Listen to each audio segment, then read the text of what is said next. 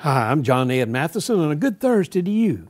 A company in Israel is using a 3D printer to create an edible ribeye steak. The printer lays down layer after layer of lab-grown animal cells and even has authentic fatty marbling. I can't imagine how good that would taste, but it seems to be developing legs with a lot of people. Dave Ronock has suggested that you might see a new restaurant go up in your neighborhood bearing the name Outback Fake House. The Bible uses the word hypocrite to describe a fake.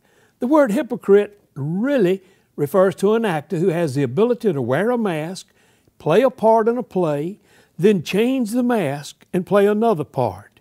Jesus spoke out against being a hypocrite.